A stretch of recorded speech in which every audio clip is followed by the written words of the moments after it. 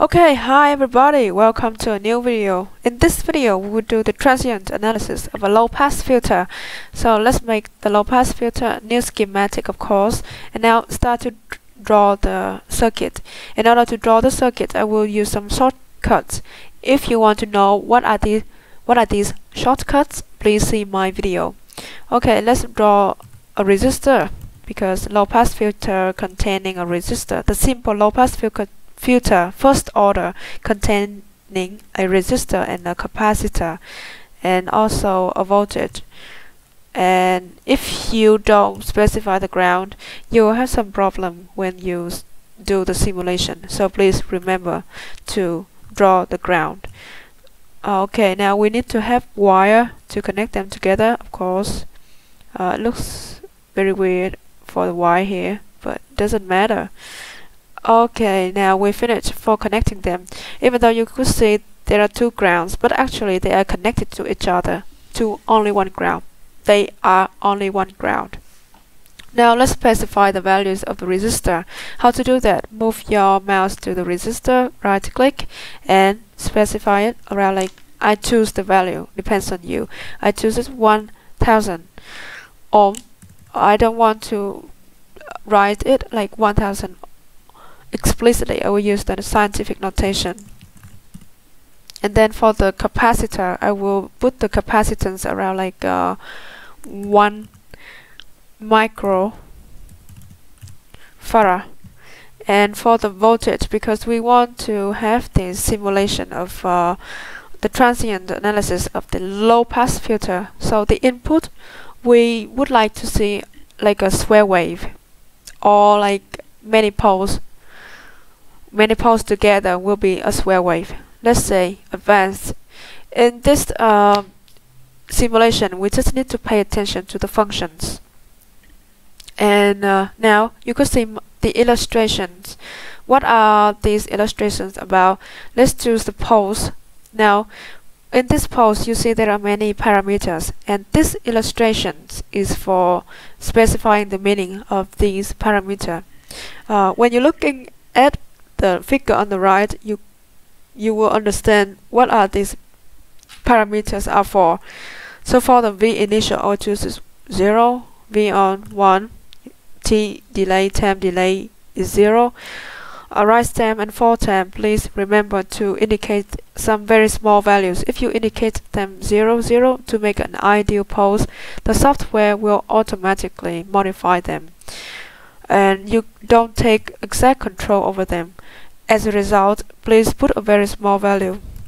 How could you know whether it's small or it's big? Okay, let's just put it like 1 microsecond, and then here the T on will specify around like 4 milliseconds. 4 milliseconds. Of course, as I said before, if you look at the T rise and T fall compared to T on, the magnitude of them is very small. So small that they can consider almost like instant. In that case, the software will create almost a ideal pose. For the T period, if you look at the figure, you will know the range for the T period, and I will choose around like 8 milliseconds. Okay, for the number of cycles, you don't have to specify because doing the simulation, we will implicitly simplify how many. No, we will implicitly identify how many period of the pulse we want to see within the square wave signal. So now let's press OK. This is the information of our input voltage. Even though it's a pulse, but you will see a square wave. Let's do the simulation. Edit simulation command, choose the transient tab because we're gonna do the transient simulation. Stop time, yes, as I said. Now here where you're gonna specify how many periods of the pulse that you want to see. One period is 8 milliseconds. I want to see 3 periods, so we need to have 24 milliseconds, and the rest don't care. In this case, you only need to pay attention to the stop time. This is enough for the transient analysis. Click OK. Now we got the option. Let's run before running, I want to put some label for the input and also for the output. Why? You will see when we run the simulation. Let's put the input here and let's put the output over there. This is the output. Okay, done. Let's run the simulation. Nothing happens because we haven't measured anything. Let's measure the input. Now we see this is the signal of the input, which looks exactly like an ideal square wave. As I said, because I label this one is input voltage, and here you could see the input voltage. And let's measure the output. Okay, now the output also appears here, and because I label it as out, that's why we have output voltage.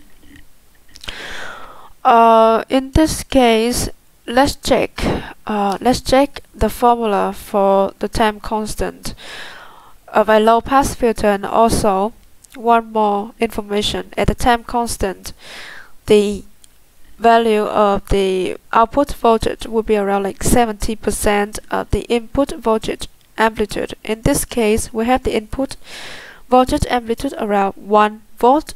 As a result, at the time constant, the V out will be around like 0.7 volt, or in another word, 700 millivolt. How could we check it? Here you could see I put the formula already. To check it, we need to have some cursor. Move the mouse to the title V out. Now you could see this box. We choose the first cursor attached to the V out. Click OK. And here you see it appears here. This is the first cursor. Move it to around like 700 millivolt. Okay, this is almost like 700 millivolt. Oh, sorry. Okay, now almost 700 millivolt. We got the time at 1.2 millisecond, very close to the formula prediction. So everything is good, totally perfect for the transient analysis of the low pass filter. You could do the same thing for high pass and for all the circuit that you want to see the transient analysis. Transient analysis means the time domain of the signal.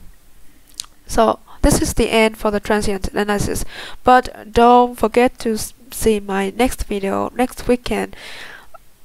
It will include more information about how could you do many simulations on the same circuit, transient analysis, and also frequency simulation on the same circuit without drawing a new schematic. Okay, see you soon. Goodbye.